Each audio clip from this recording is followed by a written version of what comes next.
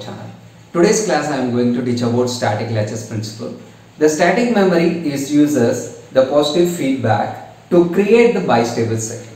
So in this bistable circuit it represents two numbers. One is the logic 0 and another one is a logic 1. So now I draw the bistable circuit. So in this circuit two inverters are connecting cascade. So it's inverter 1.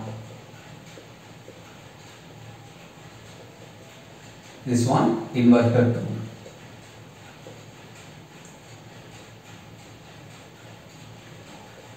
So Vi1 is the input of first inverter.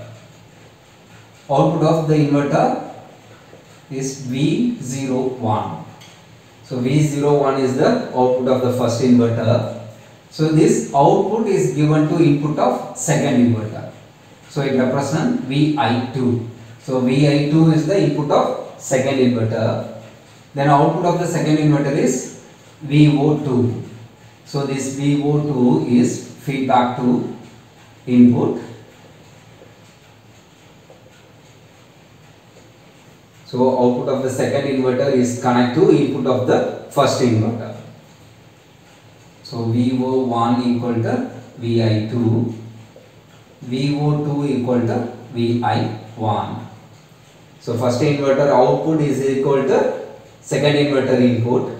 Second inverter output equal to first inverter input.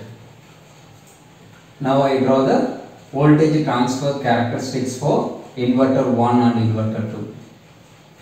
So y-axis represent VO1, x-axis represent input value Vi1.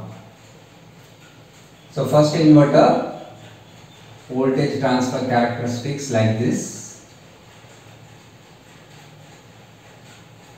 Then now I draw the second inverter voltage transfer characteristics. So these characteristics like this. Y-axis represent output voltage, x-axis represent input voltage. So this is the voltage transfer characteristics for inverter 1. This one is inverter 2. So inverter 1, inverter 2. So now just combining these two characteristics we will get like this. So combining these two characteristics,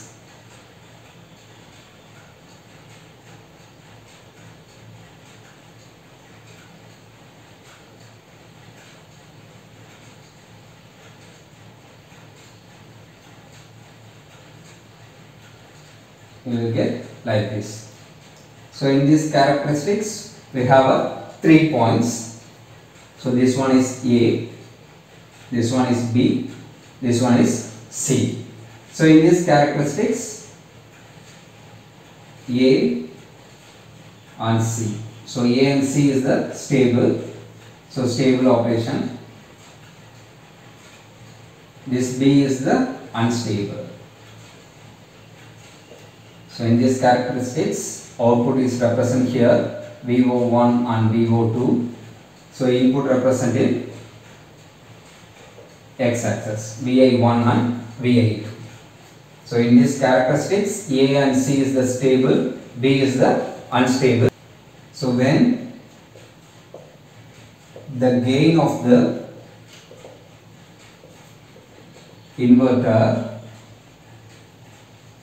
is greater than 1. So when the gain of the inverter is greater than 1 in the transient region,